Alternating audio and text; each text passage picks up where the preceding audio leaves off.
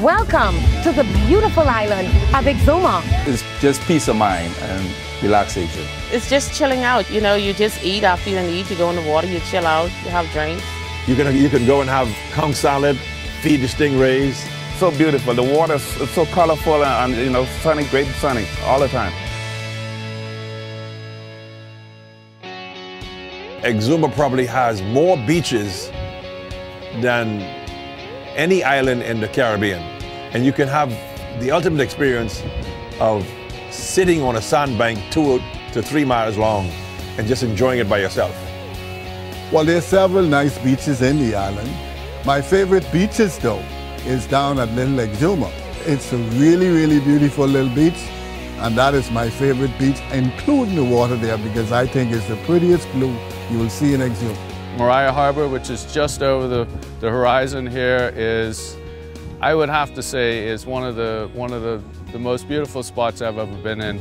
So you go down there for the full day and it's just no one but you and the sun, the sand, and the sea, and that's it. If you come to the island of Exuma, it all depends on how you want to vacation. You can encounter some great fishing, and just if you want to do some snorkeling or just lie around the beaches. You could go to see the swimming pigs. And then you could come go on the Chat and Jill where you could enjoy yourself. Then you could go to a place called Starfish Beach where you can see starfish in the water. See the sandbar, the sea caves, go for a nice relaxing snorkel trip on a big reef. Once I take people here, it kind of helps you, like I say, to answer some of those questions that have been not allowing you to really relax. Every year we have this festival here called Regatta. And it's held here in Georgetown, Exuma. You got boats coming from all around the Bahamas, you know, just to compete here in this event. You've never seen nothing like this in your whole entire life. Get on one of these local boats. The idea of Chat and Chill is to break barriers down. You come in, you meet new people, you meet new friends. Our conch burgers are world famous, as well as our fish cooked on the grill. Guests who come here for the experience of conch salad. The Bahamian ceviche made from freshly made conch, right out of the water. Santana's is a business run by my husband and my daughter and myself. He goes out about 7, 8 o'clock in the morning, gets the group on the lobster, bring it in.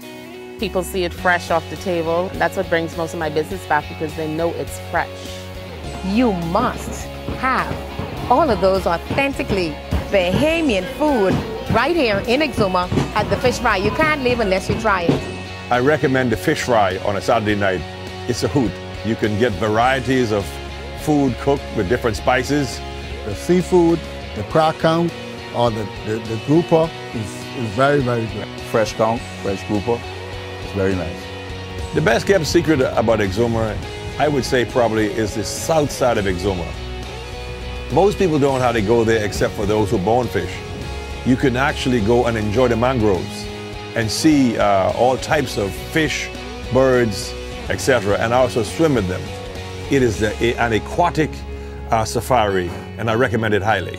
For the most part, people like to go snorkeling and beaching. And what they'll see when they're snorkeling ranges from all different kinds of colors and shapes of corals and fish and grouper. And just some of the reef around here is probably comparable to the Great Barrier Reef in Australia. We'll always seems to run into something, you know, out there, a stingray or a dolphin or some bonefish, or, you know, something is always happening. You know, you can always see something in action. When you do come to Exuma, ask for Luther. I will be there, and you will have a great time.